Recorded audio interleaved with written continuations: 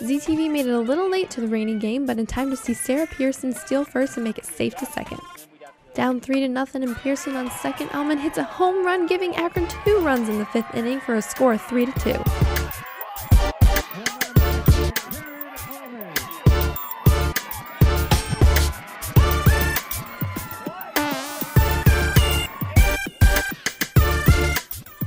Chelsea Wilde hits the ball to center field where it tips off Eastern Michigan's mitt, giving her the chance to make it safe to third for a triple.